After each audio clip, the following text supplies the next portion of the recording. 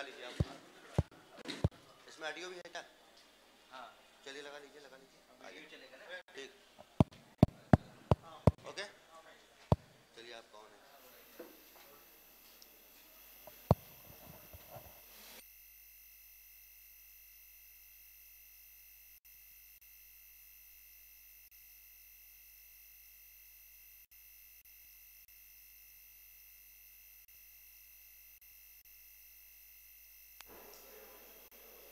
Good afternoon.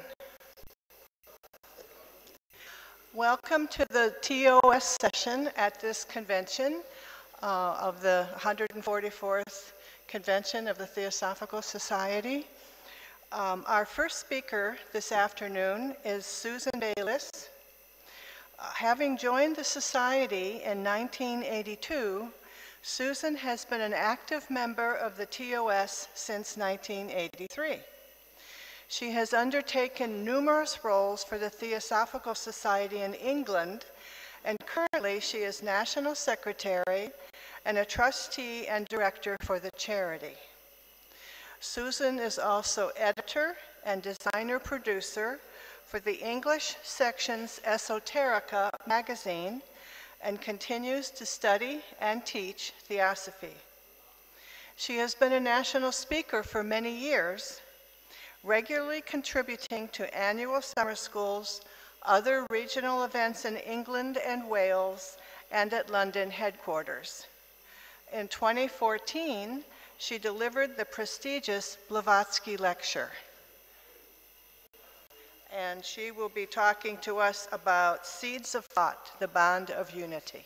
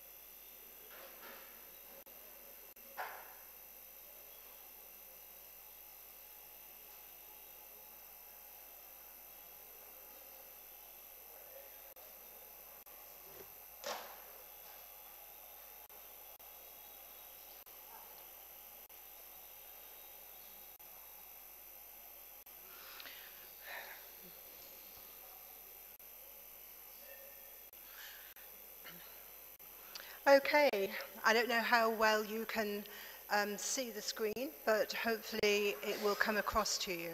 So it's a very great pleasure to be with you this afternoon and to be sharing with you thoughts and messages from the TOS.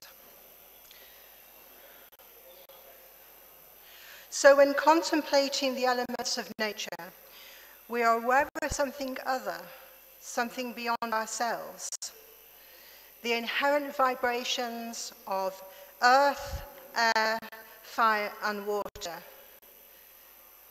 These tremendous forces of nature are often all too evident when we experience tsunami, earthquakes, fire, etc. Then we become all too aware of them. But there are many other forces of nature which are not so evident. They can be very subtle and especially be hidden from our everyday vision. Like the waves of the ocean, we exist in a sea of thought. But how many of us actually stop to consider the reality of this statement? At every minute of every day, we are living and breathing and experiencing literally within a sea of thought vibration, of thought color, and of thought shape. And many of you may have been to see the exhibition of thought forms And those illustrations depict what has been captured in the vision of the viewer, specific shapes and colors that they have seen.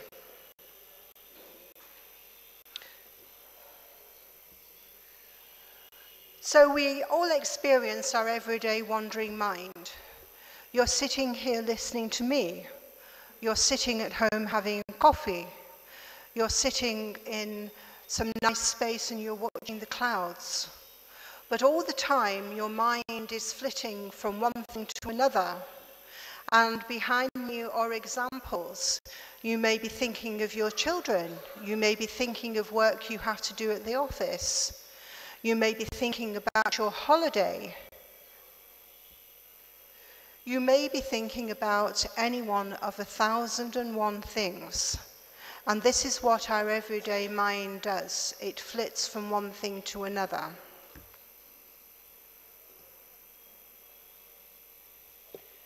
Now this shows something of Kirlian photography, which is able to produce something that gives us some idea, something for us to see, that shows what is going on in our auras.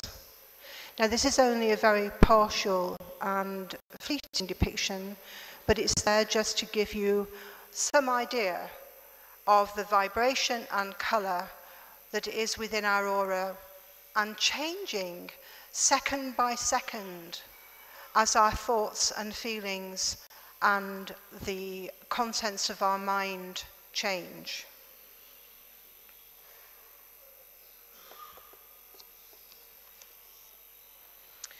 So when we have a new baby in our family, we will all recognize the feeling of great joy and great love that we have in welcoming that new child into the world. And we exude a huge amount of love. And those with eyes to see can see that the child and the parents, they are surrounded by the love from the hearts of those who are welcoming them. It's a very real thing. And the child and the parents benefit from the love that is given. So the family is for that time, for the first few months, living within a sea of loving energy that is coming from the family and friends. Now, thoughts and feelings and shapes and colours that emanate from them are as fast as the wind, faster than lightning. They are never still. And one afternoon I had gone to see my friend, and I happened to be sitting with my back to the door, and my friend was sitting opposite, and she could see out of the window. And I heard that someone had left the home. And I saw come from her a stream of energy, like a flash flood of energy, straight from her to the person who I couldn't see, was hidden from my view, surrounding them with love and joy and the most tremendous feelings of joyfulness. And I only understood what had happened a few moments later when she said that it was her fiancé who had left the building and she'd got engaged the previous evening. And this is to illustrate to you the spontaneous element, the spontaneous nature of our thoughts and feelings. That when we feel that burst of energy, it is doing something.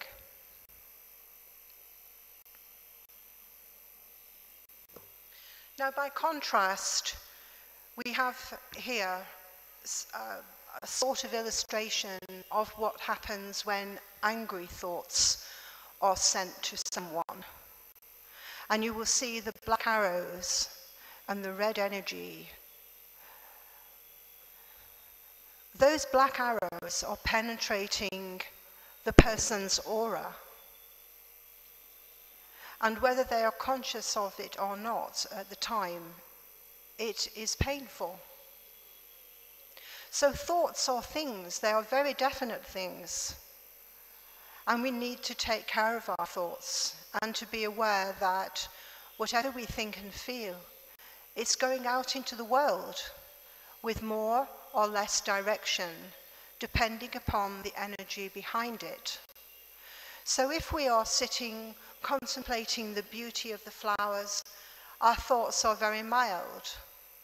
But if we are worked up about something and we're not happy about something, our thoughts can become very concentrated. And that is when thoughts become energized and they can fly from us to the object of our thoughts. So there is need to be very mindful of what we are doing with our thoughts and feelings and to take care.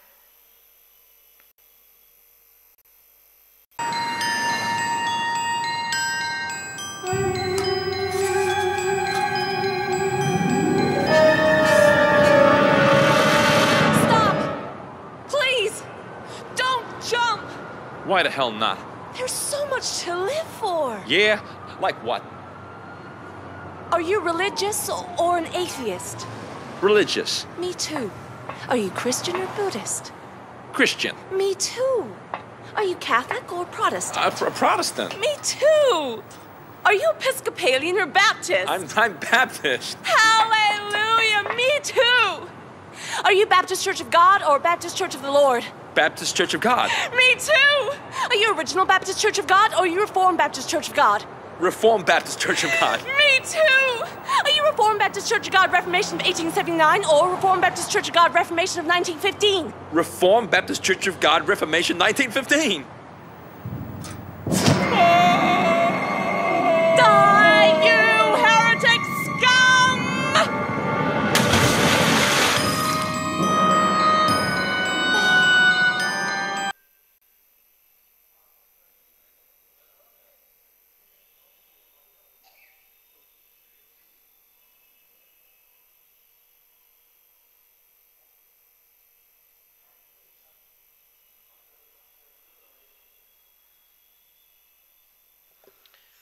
So we will all recognize those kind of thoughts in ourselves and in other people. We like to stick to what we know. We may disapprove of someone else's thoughts or beliefs. But this is what we end up with by condemning others, when we expect ourselves to be accommodated and to be appreciated, because there really is no difference. Each human being is as equal and as valuable as any other. So we are all subject to human frailties and selfish temptations. Social conditioning can be at odds with spiritual, moral, and philosophical teachings. People can be suspicious of other cultural or social values, other faiths, beliefs, and practices. We can be protective of our own communities at the expense of others. Everywhere in the world we can observe inequalities and difficulties, but we also know that there is a lot of generosity and goodness in the world. And our thoughts and feelings of the world are very much colored by where our attention is, so that if we focus on the ills of the world, then our mind and emotions become full of those things and we become troubled. On the other hand, if we recognize that those things are happening, but they are happening within the midst of goodness and heartfulness, then we need not be so depressed and brought down by the problems. And we know that by centering our thoughts and minds and our hearts on positive things, that we can help to lift the dark vibrations that are in the world. This is the dual nature of the human condition. Our lower self, the lower mind and emotions, is what stands in the way of our spiritual progress. All of our accumulated tendencies have to be overcome. This is the key to all spiritual disciplines of whatever school or of whatever faith. We have to overcome the dweller on the threshold. The dweller on the threshold is our personal self, which we allow to stand in the way of our spiritual progress. We have to learn to move beyond the confines of our personal mind and emotions, to raise our state of consciousness to a higher level. This is the route to a spiritual path. The lotus is a universal symbol. It's found all over the world. It reflects the human condition and the divine seed that we are. Even before it germinates and unfolds into a state of active growth, the lotus contains within itself the perfectly formed leaves, a reflection in miniature of the perfectly formed plant it will one day become. It has the roots of its physical vehicle planted in the earth. Its opened leaves are reaching above the water. Looking beyond the field, symbolically, this depicts a looking beyond the lower mind and emotions. And its flower head is reaching towards the spiritual sun and opening up to unite with the rays of the sun, the oneness of all.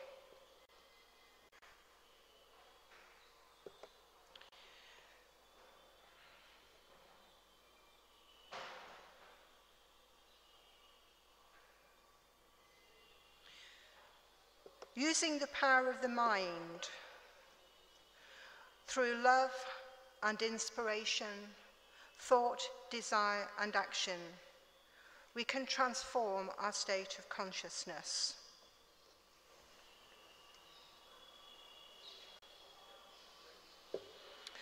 The lower quaternary, the square at the bottom of the screen, represents our lower selves. The higher triad represents our spiritual nature, our soul, and our higher vehicles. This is but reflected darkly into our lower selves. But by working on our spiritual development, we build a bridge, and that bridge is the antakarana.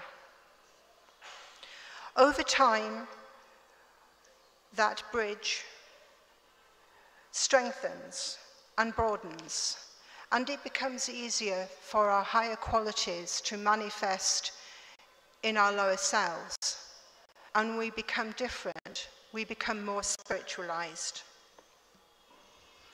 And when it is stronger, it becomes what is called in the West the rainbow bridge to wisdom.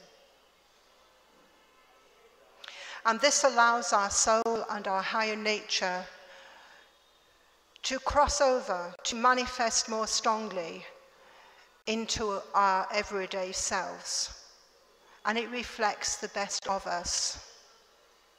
And this is the state at the, after many, many incarnations, that the Mahatmas, the Buddhas, the very well-developed people have reached, and that bridge disappears because they have become the higher.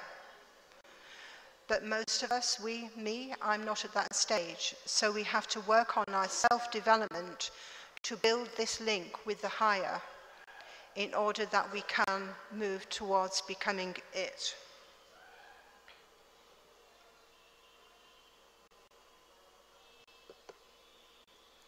Just as any seed, we too possess the potential to develop into a noble being and realize what we truly are. And here we have the young soul, the baby, held within the eagle.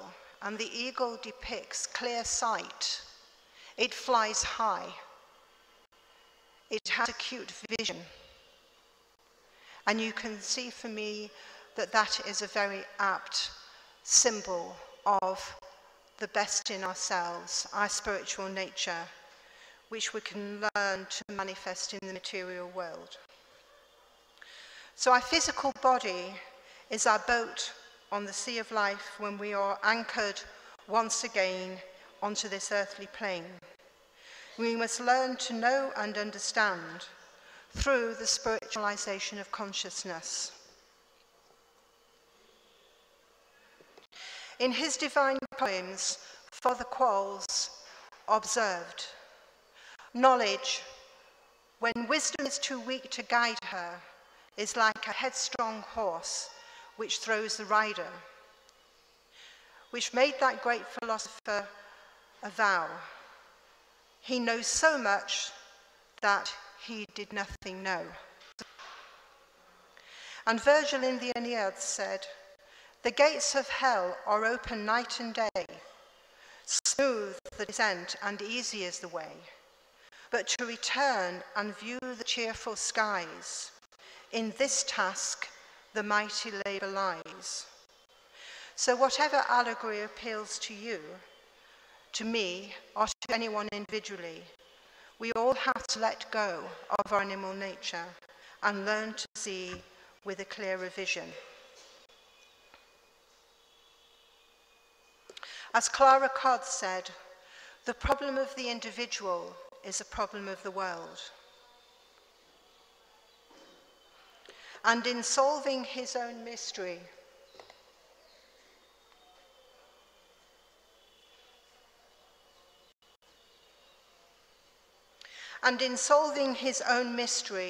man solves the mystery of the universe, which is the field of our growth and evolution.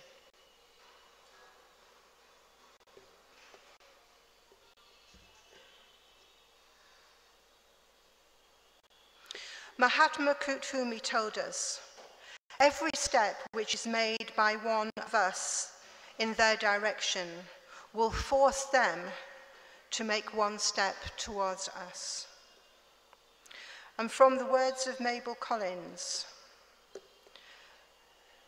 "I am ready without complaint to be cast down from the place in which I stand, should I swerve or flinch under any trial falling on those next to me, for I know that my strength can never be exhausted, since my comrades also stand unswervingly by my side. And well united, we cannot fail." So we know that there is only one life, and in all our diversity of form, we are a universal brotherhood, united in service to each other, as illustrated in this video.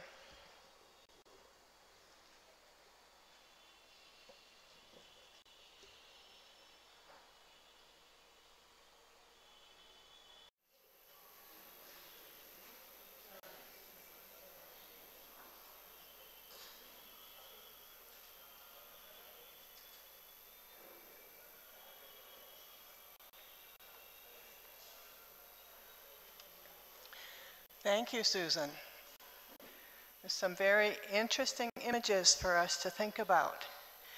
Being stars, being flowers, being seeds, understanding who we are.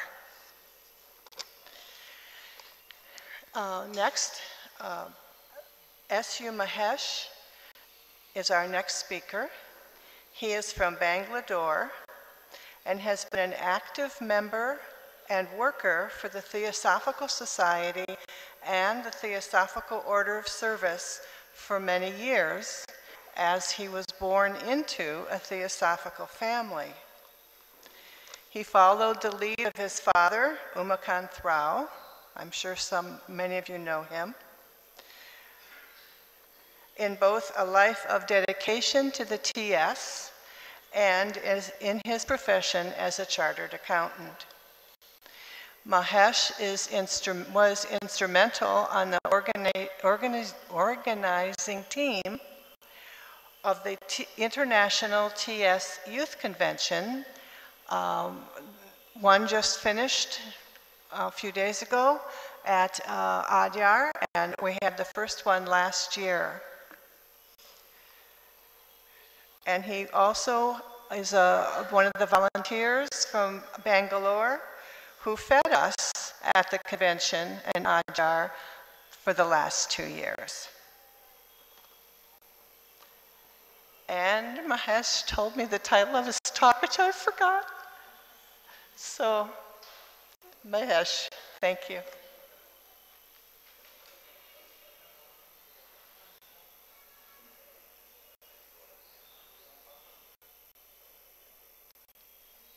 Thank you, Nancy.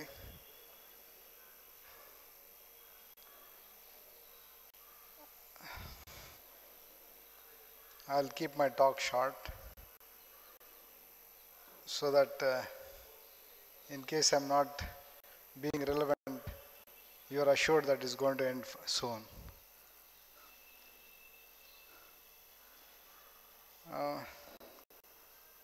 Most of us, I think all of us, would have heard stories during our childhood.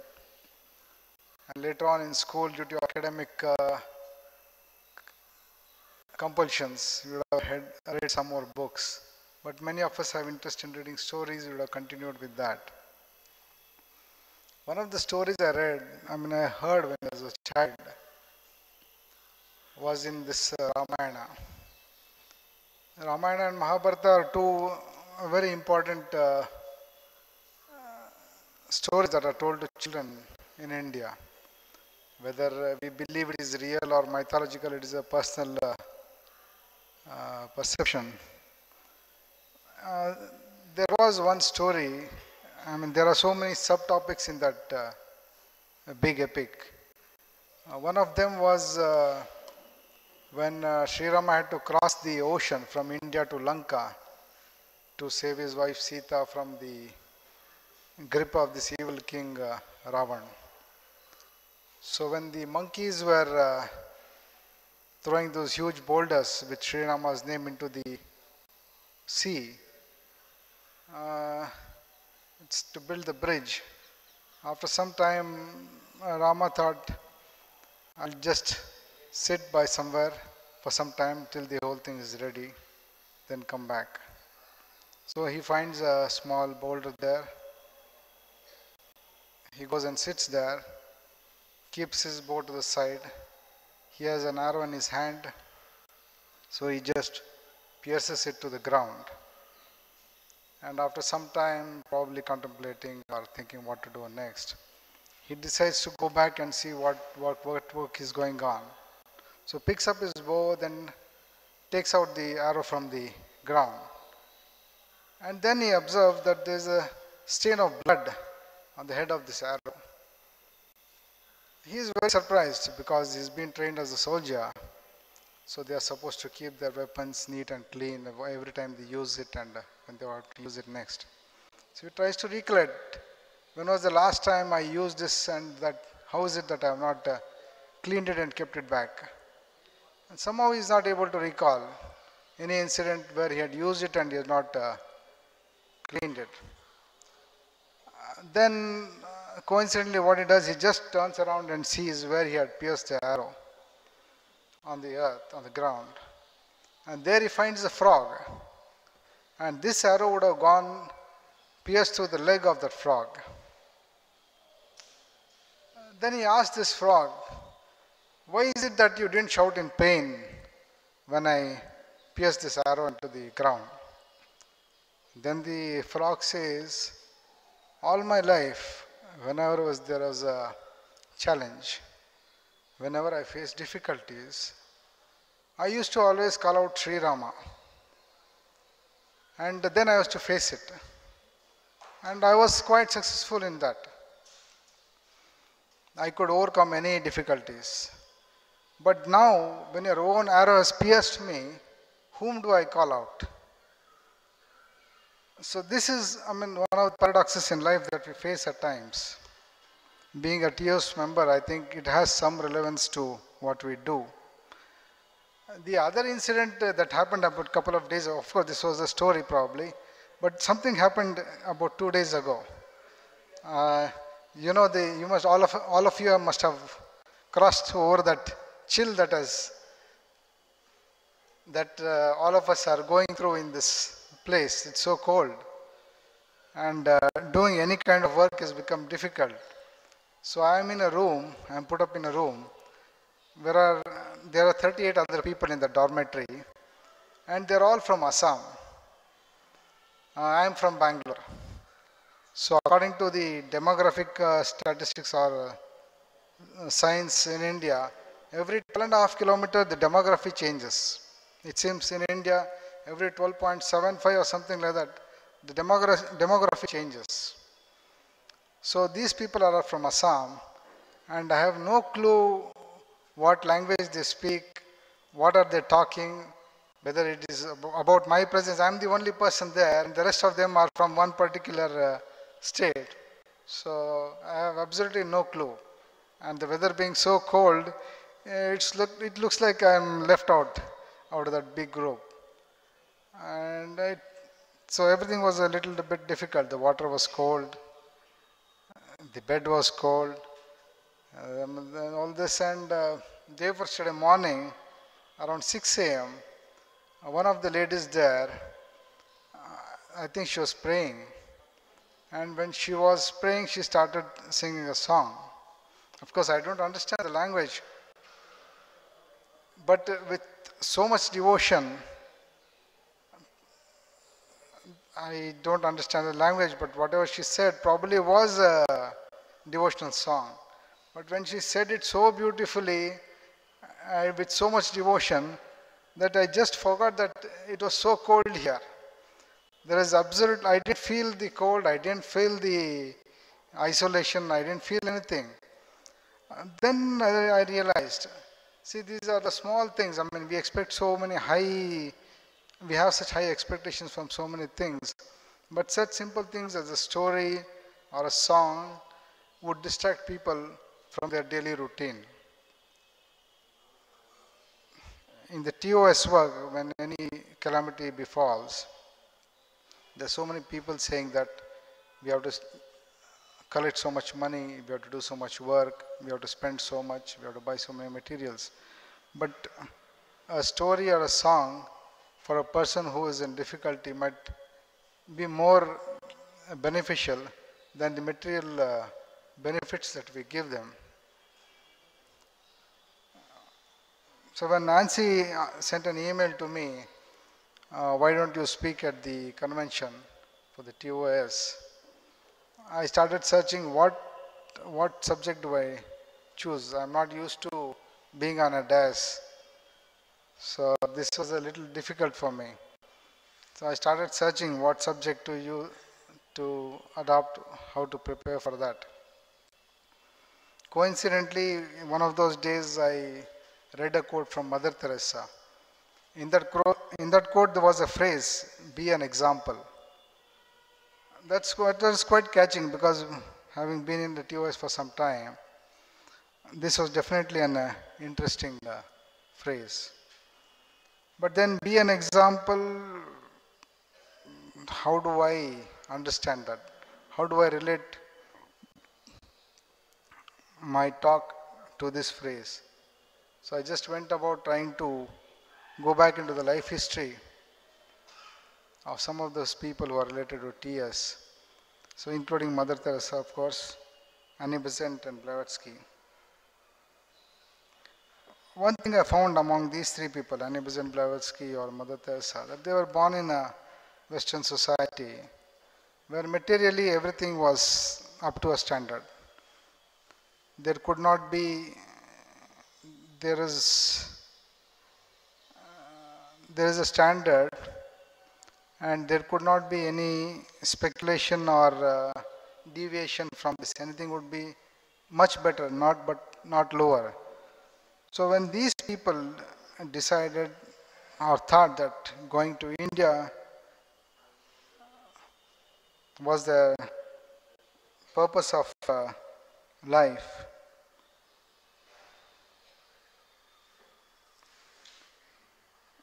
I didn't understand what it meant. Because if you come to India as a tourist, only as a tourist would mostly interest be a good road, a good accommodation, good food. But somebody from the West comes to India, it's probably much beyond that. What did they see that many of us, even after having studied their life history, their work, their humanitarian and spiritual progress, are still trying to grasp? We are trying to raise ourselves to that higher level that would give us the confidence that we are in the right direction and doing the right things. Mother Teresa cared for people who suffered from certain incurable diseases at that time. She cared for people who had become outcast in their own community and their own families had refused to accept them. Annie Besant spoke about home rule or self-governance, asking people to be free from a mindset of this master and servant concept. She promoted education, equal rights without any form of discrimination. And then there was Blavatsky, who said the only purpose for humanity was spiritual progress. In At the Feet of the Master by J. Krishnamurti, the first qualification that he mentions is discrimination. Discrimination not in comparison to material aspects like race or religion or caste, but more importantly in the direction that we have to take, the path that we have to choose. It is probably this ability to see what is more important to do, the ability to foresee what fruits would bear if a certain path was chosen, that has made their life and work. They must have also had options before them, not very different from what we have today in front of us.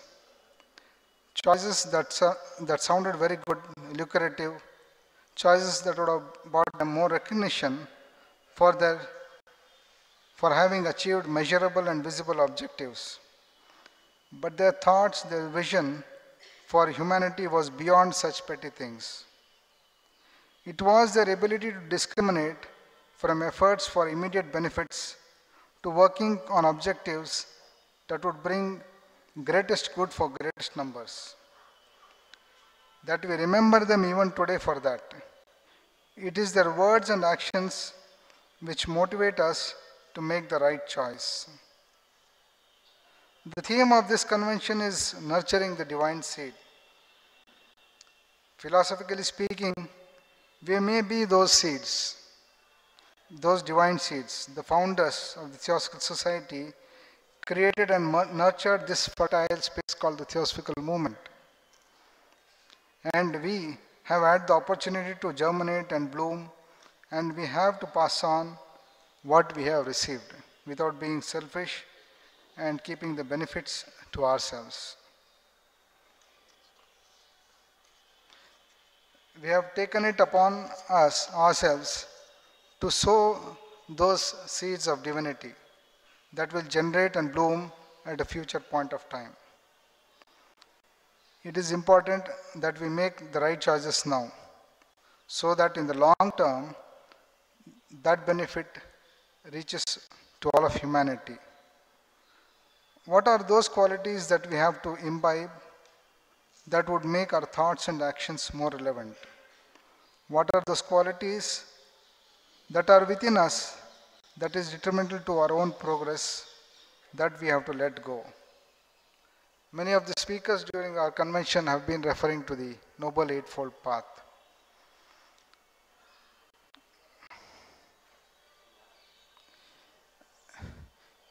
And there have been so many references to many of the texts of the Theosophical movement.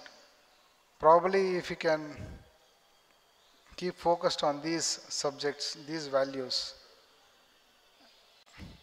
our work for the TS and the TOS, I'm sure, will come and continue in the future. Thank you.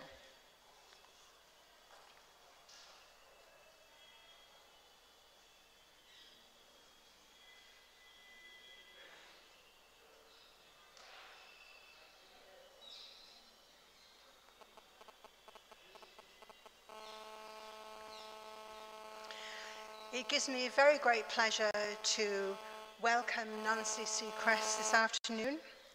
Nancy, as you may know, serves as the International Secretary for the Theosophical Order of Service. She began studying metaphysics and comparative religion in childhood, encountering theosophy in her early 20s, and she joined the Theosophical Society in 1980. Nancy lived and worked at the Crotone Theosophical Institute in the USA from 1987 to 88. She served as National Secretary of the Theosophical Society in America from 1988 through to 1990. A certified public accountant by profession, Nancy subsequently served as National Treasurer for the Theosophical Society in America for some 18 years. Nancy currently holds the position of International Treasurer of the Theosophical Society. Nancy became the International Secretary of the Theosophical Society, Theosophical Order of Service in December 2014. Since then, she has traveled in the USA, Europe, and Asia, giving presentations, talks, and workshops on the TOS work around the world and related theosophical topics. Her articles and some of her talks have been published in the Theosophist under the Theosophical publications. Nancy, of course, is a great deal more than the sum of those parts, and I welcome Nancy. Thank you, Susan.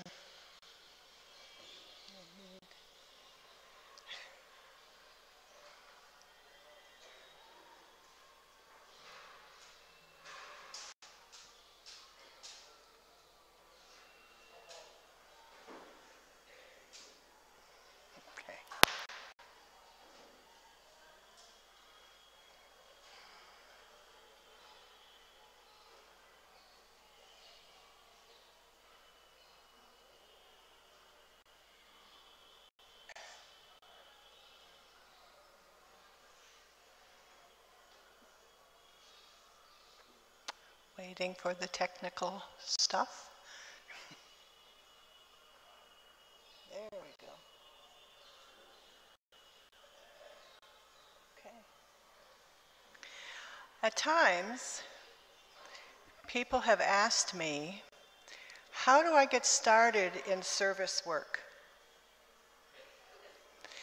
What should I do? I tell them, grow where you are planted. By that I mean, look at where you are and start there. Gardens grow by planting seeds. Seeds that grow into tall, strong trees with many leaves. Seeds that twist and turn, growing into vines that reach diverse places farther and farther away. Seeds that grow fruits and vegetables that nourish us, and seeds that grow flowers to supply us with beauty. Working in the TOS, whoops. Jeez. Okay. Working in the TOS is like this. We start small. We plant seeds, and depending on the type of seed we have planted, we serve our families, our communities, our nations, or even the world. Well, we focus on humanitarian activities, service given with a consciousness of the divine within, and a purity of heart, also plants seeds of divinity. Before we do anything else, we must be tending to our own garden, our own self-unfoldment, as HPB called it, so that we are coming from a position of positive attention, intention, and purity of heart. This is not to say that we should wait until we have attained anything close to perfection, before we even attempt to help others. No, it just means that we need a degree of awareness and are working towards self-transformation. We also need to look at what skills we might have to offer. Then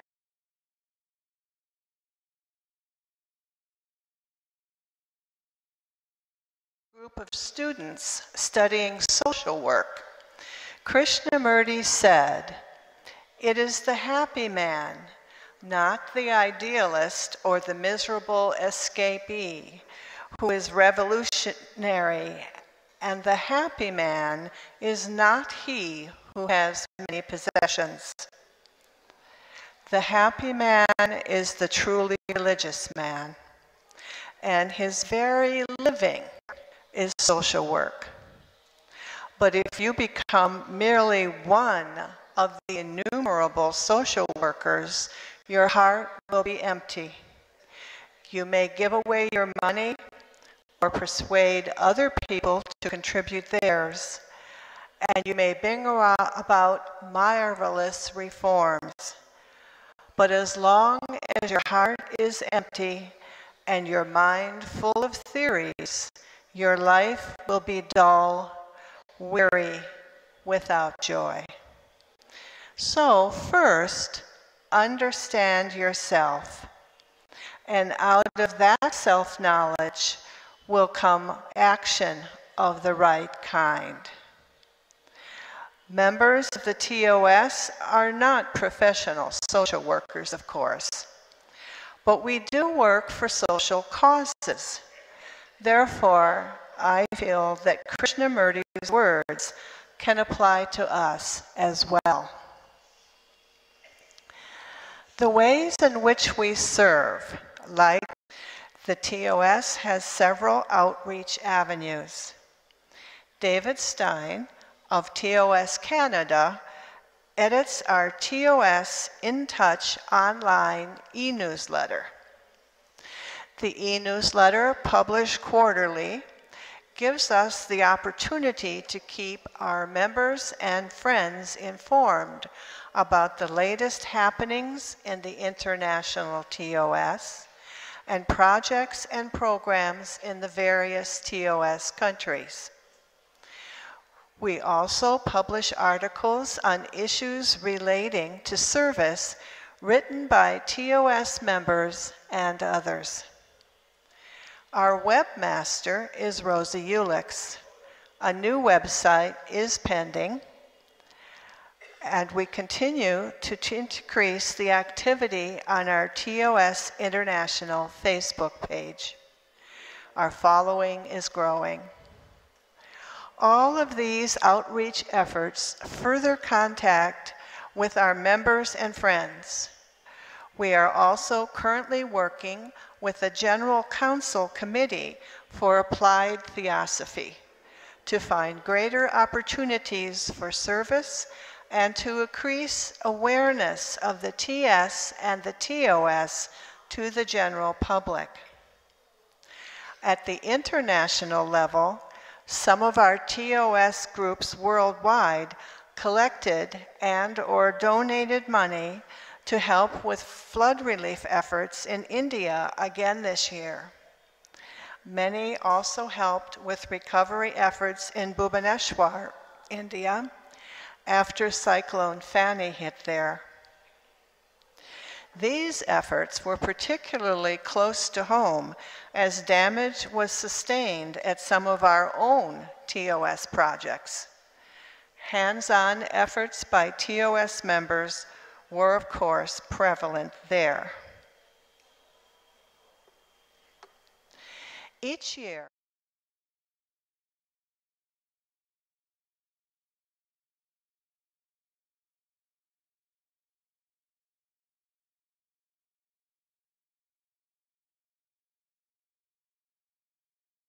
this year, annual reports were received from 27 of our 36 countries.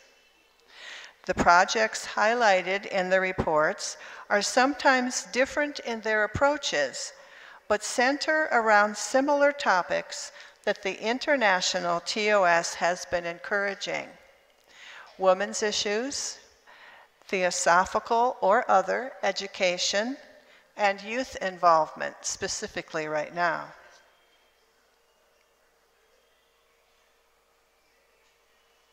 Okay. Most countries are also active in animal welfare and supplying humanitarian assistance at both group and individual levels.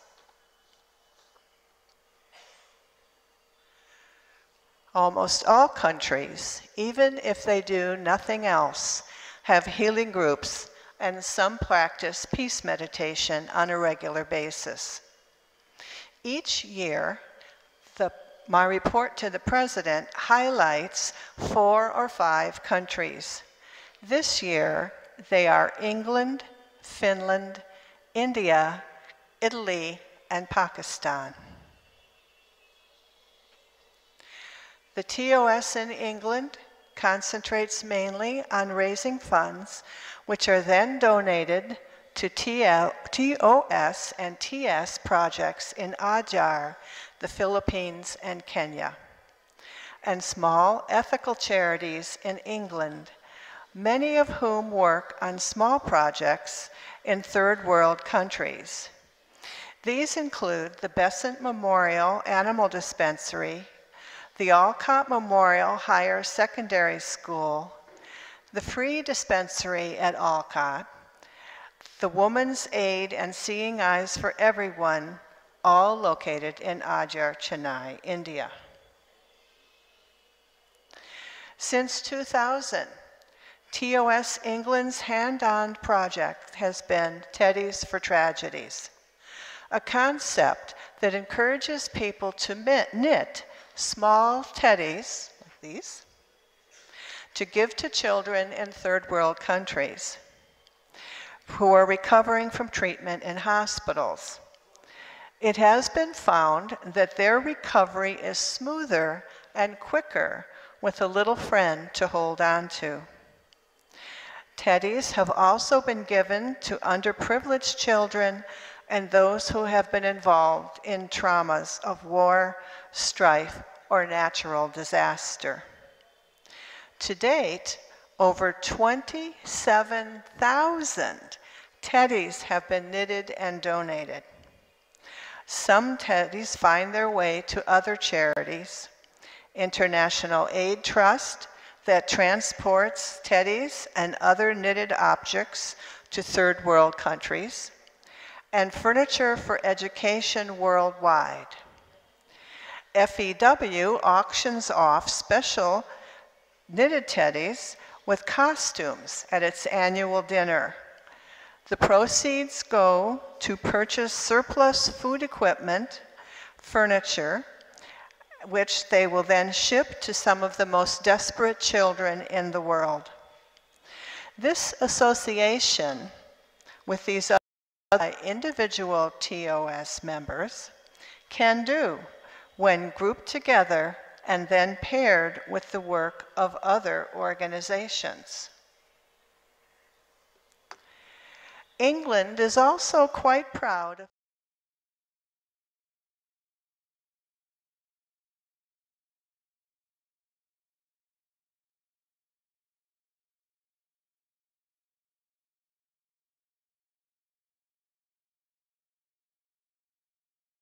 swimming in marathon triathlons and other events. The TOS in Finland encourages its TS lodges to participate in TOS activities. TOS Director Nona Nina Maki also tries to promote TS visibility in the media so that the organization gets more followers. TOS Finland regularly donates to the Social Welfare Center at Adyar. Their donations are used to buy new outfits for the little children there, and rice, lentils, and oil for their teachers. This year, riding toys complete with flashing lights, bells, and music were also purchased, bringing much joy to the little ones. In January of 2019, Nona Nina and Pavi Kairio traveled to Adyar, visiting the Alcott School and bringing 1,500 picture cards to them. The themes of the cards were fairy tale-like, and some were from the book The Foamy Sea, written by Nona Nina and is illustrated with her paintings. And this is the little book. And Nona Nina's paintings, by the way, have been displayed at the United Nations in New York. The book was published by the TOS in Finland. It has now been translated into English.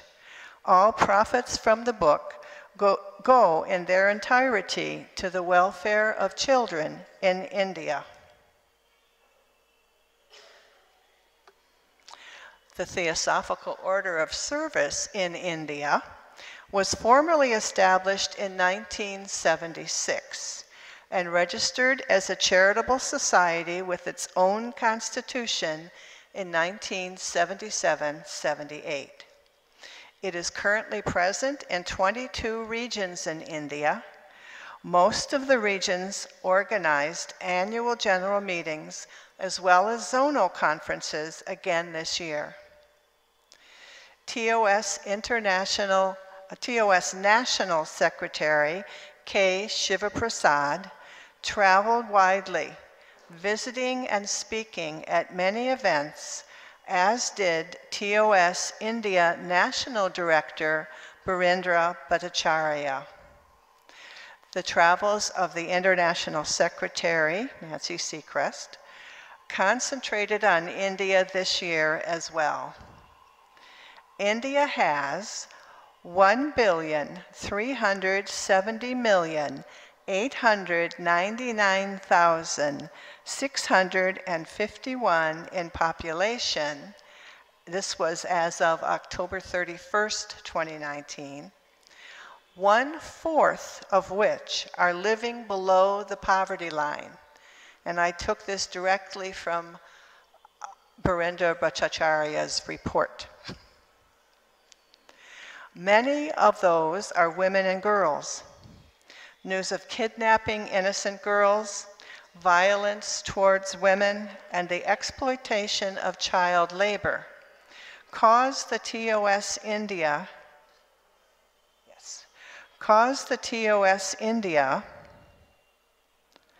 to declare women's empowerment as its national project at its annual meeting in December of 2018.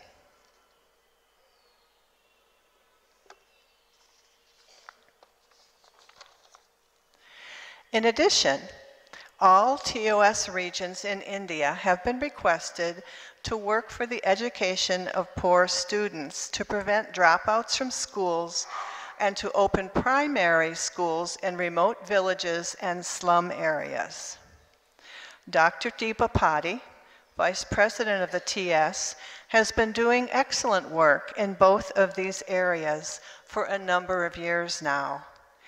Most recently, by encouraging the empowerment of women with a mobile vocational training center that moves from slum to slum, teaching poor women the arts and skills of sewing and tailoring.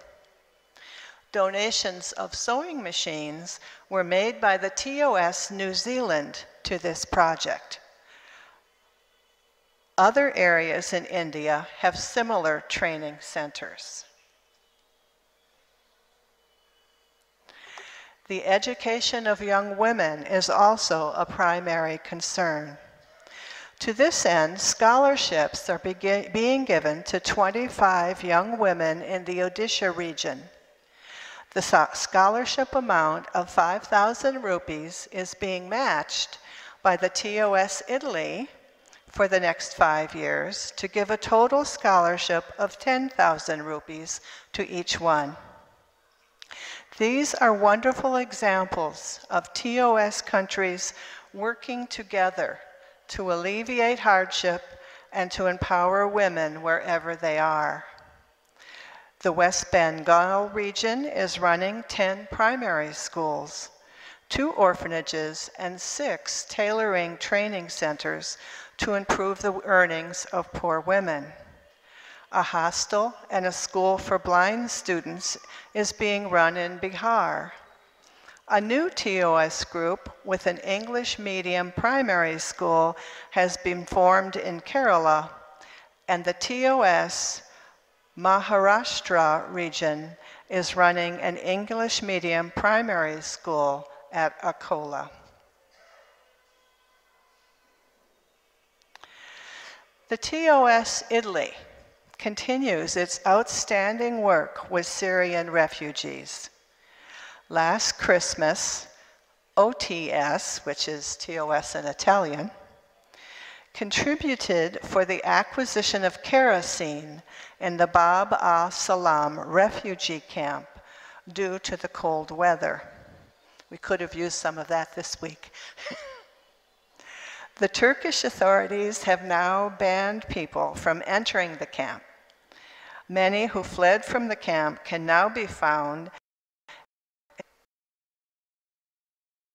by providing them with stoves. Italian members paid personal visits to some of these families, bringing with them fruits and vegetables.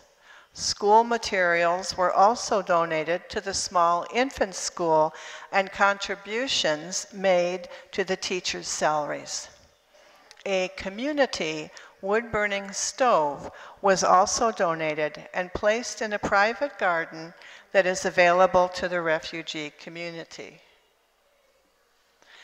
The OTS Italy also continues its support of the pediatric clinic in the Bab al-Salam camp, receiving monthly reports from the doctor Ali Nasser. Unfortunately, per his reports, conditions in the camp are getting worse rapidly because of the lack of food and hygiene, spawning intestinal parasites, scabies, and lice. Since 2016, the OTS Italy has also been supporting a small group of Roma Sinti people and their children in particular. In addition, food and other supplies were sent to TOS Kerala for the flood emergency. As per HPB's guidance from Key to Theosophy, OTS Italy's efforts go into concrete action to put into practice the Theosophical spirit. The main focus of the TOS in Pakistan is education.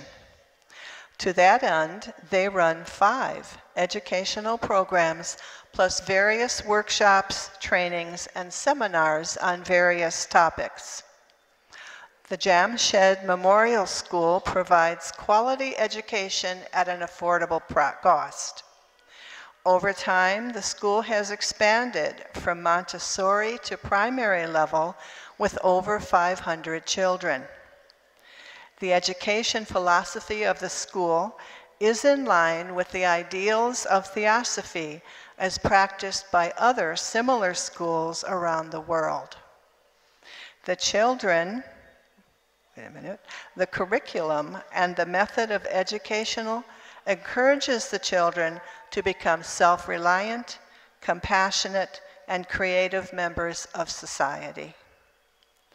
The Minwala Montessori Institute was inaugurated in 2015 for conducting a 1-year Montessori teacher training course. 75 girls have completed the diploma course. Practical experience is provided in-house at the Jamshed Memorial School.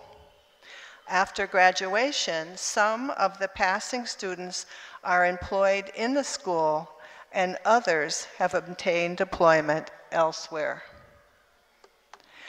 The education sponsorship program was started 4 decades ago and has helped thousands of underprivileged college and school-going students with financial aid to pursue their education, thus improving the quality of their and their families' lives. The program is supported mainly by sponsors from Australia, New Zealand, and some local sponsors. One encouraging success story is Rimshah Rizwan, who has been receiving a scholarship since 2011 when she was in class 5. Rizwan is determined to become a doctor. She's about to take, probably has by now, her second-year pre-med exams and is confident to pass with high grades. There are presently 14 home literacy centers known as Kwandil homeschools functioning in one of the main marginalized areas of Karachi. Approximately 25 boys and girls can be taught in each home school. The purpose is to motivate and encourage parents who are not aware of the advantages of education and normally not willing to send their children, especially girls, due to cultural norms or economic problems. Here, the teachers nurture the children in a homey environment and prepares them with a basic level of literacy for further education. Kwandil homeschools are supported by TOS sponsors from Australia, New Zealand, and Italy, and other sponsors from South Africa, the USA, and Pakistan. A few years ago, the TOS Pakistan, in collaboration with the United Nations Women's Guild, provided scholarships to 15 young women to study nursing at the Holy Family Hospital Nursing School in Karachi. These students completed the 3-year course. Then the funding ended.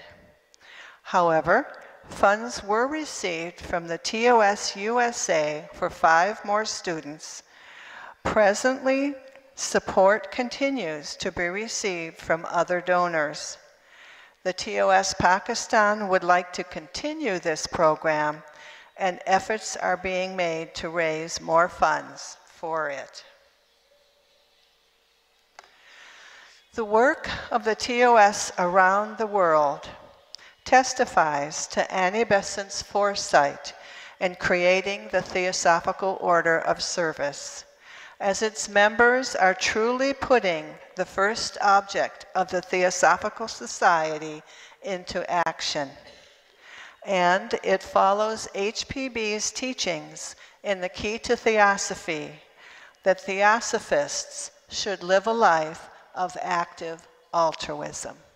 Thank you.